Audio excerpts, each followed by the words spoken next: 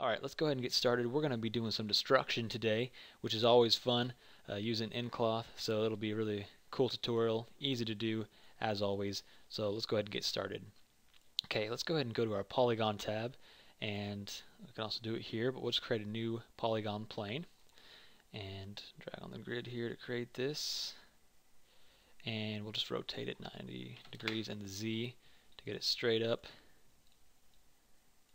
Move it over here. By the way, I had someone ask me this the other day. If you can't see your channel box or your attribute editor, it's just right up here. You can have these on, just channel blocks, and this is the attribute editor.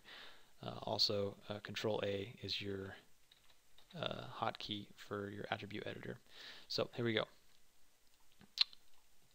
We have our polygon plane selected, and we're going to create some more geometry with this. So under our inputs in our polyplane 1, let's bump up our subdivision width to 30 and height to 30. And now we can also create some cracks in our mesh, and we'll do this by just selecting the cut faces tool, and we can just start cutting a whole bunch of these faces in our mesh. It doesn't really matter where you put them. You can just do a whole bunch like I'm doing here randomly, and the more you got, the better it looks. So there we go, that looks pretty cool. And what this will do is, as our object breaks through the wall, it'll have some cracking going through, which makes it look a lot more realistic. Okay, so let's go ahead and right click and select edge and highlight all of our edges. We're going to go to edit mesh, and then we're going to go to detach. And I'll explain why we're doing all this here in a second. And then we'll go to right click again, go to face, and we'll select all of our faces, and you can hit shift right click to extrude the faces. You can also do it here under edit mesh, extrude face. So we'll extrude this out, and this is to give some depth to our wall, so we have some 3D pieces. That way it's not just really flat. So you want to make sure you do those two steps, because that's what makes it have those 3D pieces. You want to detach it and then also extrude it out. Alright, so here we have our wall pretty much set up and ready to go. Move it forward here. And now we're going to go ahead and create our sphere, which is going to be the object that's going to be colliding with our wall to give it that explosion look. So we'll just go to Polygon tab again and have our sphere here. And what we're going to do is we're going to animate this sphere. So we'll just select it, hit S to set a keyframe on frame 1, then go to frame 30, pull it through our object here, and hit S again. And now you can see that it's going through our wall, and everything now is set up to go for simulation. So looks good. Now what we got to do is just convert these to Encloth objects, and we're pretty much good to go. So we'll go to our tabs up here, and we'll just go down to In Dynamics, and we will go to In Mesh with our wall selected. Go to In Mesh and hit Create Encloth. And then we'll also select our sphere, and we'll go to In Mesh, Create Passive Collider. So we have our wall is the object that is the has the Encloth information on it, and all the sphere does is it's allowed to collide with this Encloth information. So let's go ahead, and before we play this back, I'm going to make a quick change, and you'll see why here in a second. So I have our wall selected, and then we can go to our Nucleus tab here. I'm going to turn our gravity down to 0, and what that does is if we were to push play right now, this wall would just fall straight down and probably would fall before our sphere even got there to hit it. So we want to have it at 0, that way our sphere hits it and the debris comes flying out like crazy. So let's go ahead and cache this out right now, because if we push play, it might be too much for our computer to handle. When you start messing around with these type of simulations, depending on what type of computer you have, it could either handle it or it couldn't, and then Maya could crash, or your computer could blow up, or whatever, who knows. So We'll go to in cache, we'll create a new cache, and this just caches out the simulation, and then you can go back through and scrub through, and it makes it a lot easier on your computer. So it's always a good idea to do that. So we see here we interact with the wall. We got some sweet dispersion of our objects there. Everything looks good. It's in 3D, as you can tell. It's big chunks. That's what we like. And this looks really sweet. I'm liking this simulation. The fun part about this is that every simulation is different. You can do this however many times you want and get different results. So I love working with dynamics and simulations. Let's take a look here. So, oh yeah, we got some sweet looking fractures all in through here. You can see that's why we put those fractures in there. This is just looking really cool. You can tell the wall's breaking through. And now that we cached it out, we can go ahead and just scrub through like it's nothing. Doesn't harm our computer one bit. So you can see here our sphere breaks through and causes a huge hole in the wall, and then the wall fractures. So this is a pretty simple technique, like I said, but it leaves some really cool results. The shatter effect, and of course these pieces are just going everywhere. So really cool. Alright, I'm going to show you some different things you can do with this same technique. Obviously it's really simple to set up, but I also wanted to show you some other things you could do with it. So I'm going to go ahead and save this out for you guys, and you can use it. I'm going to call it wall destruction. I like this simulation, so I'll replace that. There you go. You can use this however you want. And let me go ahead and open up this brick wall destruction start. This will be available in the project files. Open that up, and save that. So this here would be more of like an actual brick wall instead of what we saw earlier, which is kind of maybe like a sheetrock or something like that, would have a lot of debris in it. This is more like a concrete block wall. So the way I set this up is each one of these blocks are actually individual cubes, like so, and then you duplicate them, and you move it over, and then you duplicate it and move it over, so on and so forth, and then you duplicate these and you move them on top, so spread them over. So you get the idea here, and that's how I built this wall. But then the trick is you want to, after you're all said and done, you want to select them, and you want to go ahead and combine these together. This button right here combines them, and that way whenever you create this as an in-cloth object, it's a lot easier on your computer, and it makes it all simulate together instead of individually. So that's basically how I have this set up. Of course, this is going to be available so you guys can follow right along, and this is all one object already been combined for you. We already have the animation here for you too. Same type of animation. All we'll do though is we'll just select this, and we'll go ahead and just go to In Mesh, create In Cloth, and we'll create our sphere and make that the passive collider. So for this example, I'm not going to turn off the gravity like I did last time, just so you can see what it does. So I'm going to leave the settings the same, and we will just cache this out. And of course I'll replace this existing cache. Alright, so not exactly what we wanted. You can see here this is actually falling down like we thought it was, because the gravity is turned on. Then we got some really weird like sticking together, kind of like a snake, not cool. They're falling all the way down forever and ever and ever. So real quick, let's make some changes here. Select our wall, go to our attribute editor, and I'll just start by going to the nucleus node here. I'm going to leave our gravity on because I want to show you a different way to have this effect, because a lot of times you're going to want this gravity to be on so the bricks fall down. They don't just float into space. So we'll leave that on for now. But what I want to do is I want to click on this ground plane, because right now you can see this is just falling forever, and we want this to be able to interact with the floor. So if I turn on this ground use plane, it's going to act like the grid is the floor, and we're going to see some interaction with that. make that change there. Also, you see that we have this stickiness here with our bricks, and that has to do with the way that the collision is happening. And actually, it probably has to do with the way I built my wall, because it's not built very well. You can see if I zoom in here, it's probably, you see how it has some overlapping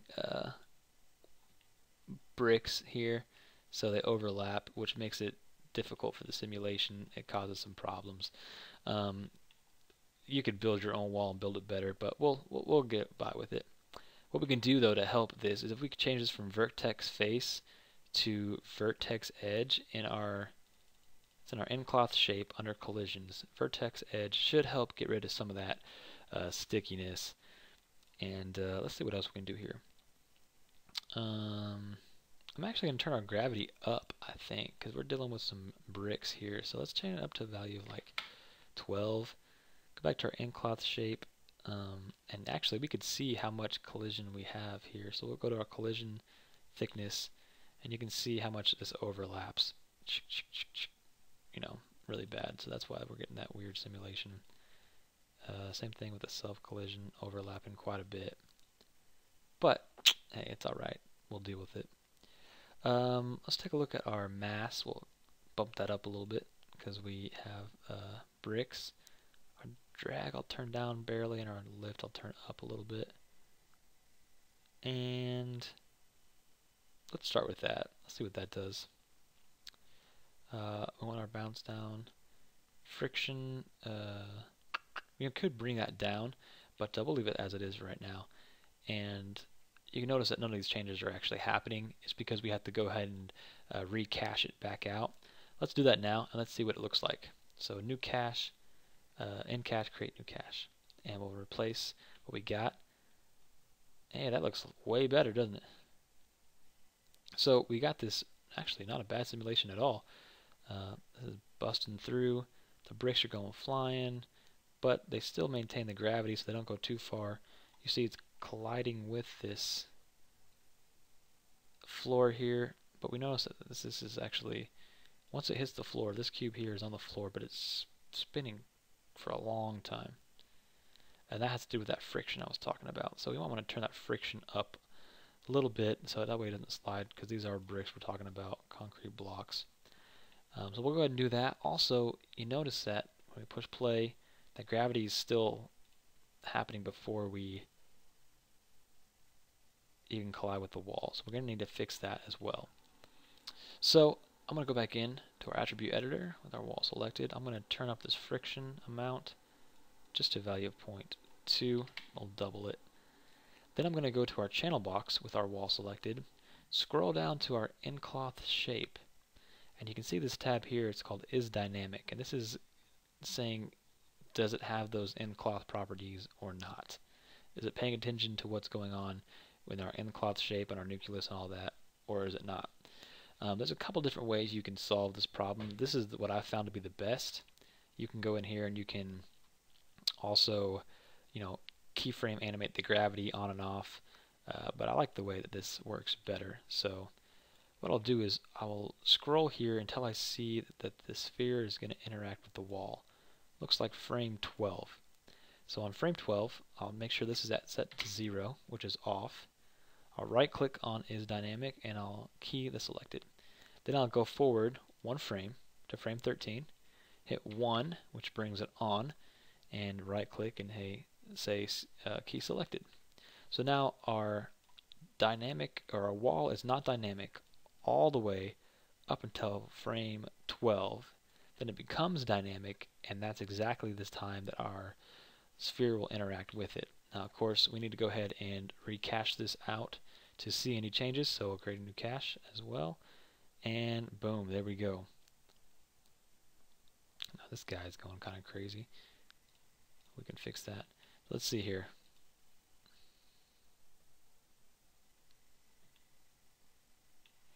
See, our wall doesn't fall down right away,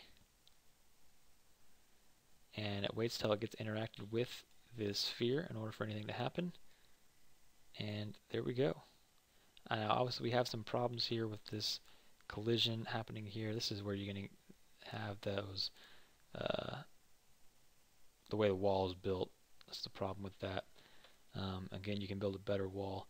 But we can also go in here and change these settings around a little bit and make it more explosive. So when this bursts through the wall, all these bricks kind of come flying, and that would, hide that as well. So if I was going to tweak this anymore, I'd probably turn up that friction amount quite a bit more, 0.5. Oh, not 5, 0.5. I would also, I might turn on our mass a little bit, bring our drag and lift up. And then I'll probably leave these the same. Yeah, you don't want any of those air things. I'd probably do something like that. I mean, I don't know. But this isn't bad. I like the way this is coming. That looks a little bit better. Looks more like a brick wall. So we have more of an explosive force, but the bricks look heavier. So, hey, not bad. Go ahead and save this so you guys can use it as our brick wall destruction end. Alright, I want to show you one more technique real quick, and then that'll be all for this tutorial. So I'll open up another scene. This will be our building destruction start, and again, this will be available. So I have a very similar scene set up here, except you can see we have kind of like a building. It's a polygon cube, and it just got some subdivision changes here, 30 by 30 by 20, and it's also animated to go through the building. The reason why this is a little bit different is because with the first one we had some depth to it. With the second one, it was a giant brick wall. This one, when you're doing destruction with buildings, it's a little bit different because normally you're expecting that the building is going to have some things inside of it. So let's say that you were setting up a scene where you wanted an asteroid to collide with a building or a transformer or something like that, and the building gets destroyed. You're going to want to see a lot of different debris in the air. And so the way we're going to set this up is going to be a little bit different. And normally with these type of effects, they're always hidden by dust or smoke. So you can get away with some of these pieces that are really thin, and I'll show you what I mean when I say that. So we're going to do the same technique. We'll select this. We'll go to In Dynamics, create a new in cloth, and we'll select our sphere and create a passive collider. I'm going to go ahead and turn the gravity off for this one, since you guys kind of already know how to change that around if you want to in our channel editor. Remember, it's just right here is dynamic if you want to mess with that. I'm going to go ahead and cache this out real quick and just see what we get. So with the way we have this set up, you're going to notice that this just looks like a giant sheet. And that's not what we want. This is supposed to be a building, not a piece of cloth. So we need to actually detach these pieces together, which apparently I didn't do to set up the scene file. So I'm going to undo all this, and we don't want our sphere here, or our cube here, to be dynamic right now. So I will go to our surfaces, or our polygons, select our edge, and you want to detach all of these here. And there we go. Now they're separated out, and they'll each have individual pieces. If we go back here and set it all up again, create new in cloth, create passive collider, and then turn our gravity off. Let's try that. Let's see if that made a difference. And we will just cache this out. So now when this interacts, it should just blow up everything. Yeah, there we go. And that's looking pretty good. I'm going to go ahead and stop it right there. And you can see the difference. You can see that instead of having giant cubes, you have a lot of thin pieces. And of course we can increase this resolution. Right now it's only set to 30. You can make it 50 or 100 or whatever you think your computer can handle. But make sure you do that before you create the in-cloth simulation, because once you have it created, this object is actually just a duplicate of your mesh. So we can scroll through here. So you can see this is an asteroid colliding with our building. We got some sweet effects, as if this was more glass on the windows or something. But you can see we had this kind of far away. You can get away with some of this not being thick and just being thinner pieces of geometry here. Some really cool effects. If we let this play last even more, it'll probably collapse all the way down. But I wanted to show you this technique because if you increase this resolution here, it gets really cool. And I think I had some of the pictures in the previews actually that show it with a higher resolution. So you can get some really sweet debris going everywhere. And if you add some cutting as well, as we did with the first example, right now this is just the building plane by itself, but if you cut it up, you can do that with the box as well. It will also add to that cracking and make it look a lot better. So anyway, you have 3 different techniques now, all using the same type of dynamic simulation that you guys can play around with. Mess around with these settings. That's what makes all the difference in the world. This mass, lift, drag. Also the bounce, friction, and stickiness. The bounce, once it hits the ground, what's it going to do? Is it going to bounce? Is it going to, stay? Is it going to slide? What's going to happen? So yeah, hopefully you guys learned some stuff from this tutorial. Again, we really appreciate your feedback. Feel free to leave any comments or contact us with some ideas you guys have or any complaints, whatever it is. So, alright, thanks a lot guys for watching this tutorial, and we will see you on the next one.